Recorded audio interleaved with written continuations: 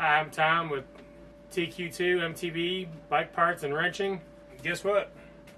We're going back to tubes.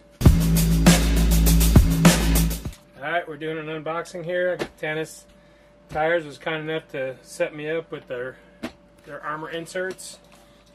I know you're thinking I'm crazy for not being tubeless, but I've seen reviews and I've seen videos, and these are what's up. It's a new product, and I'm gonna try it out. It's going on the EPO, hardcore hardtail, and it's pretty dense. It's actually a lot denser than I thought it'd be. Sidewalls are a little thinner, but it's supposed to be almost like suspension for your tires, and it keeps you from flattening. I'm gonna get the Spank 350 Vibra rims with the King hubs laced up, and they're gonna go in the EPO. So I gotta take the old tires off, get the orange seal out of them, clean them up, and then we're gonna start from scratch.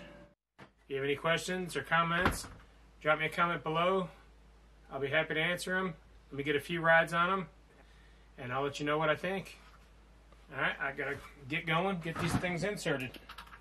Pull the valve core, get these tires off, get them cleaned up, and get these inserts in. Alright, inserts went in, took me about 10 minutes a piece. Wasn't too bad. I did figure out that if I sprayed my bike wash, a little Dawn dish soap and water, it popped down the bead a lot better second time around.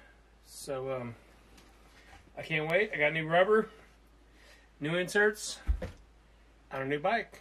We're going to take this hardtail and see what she can do. See you on the trail.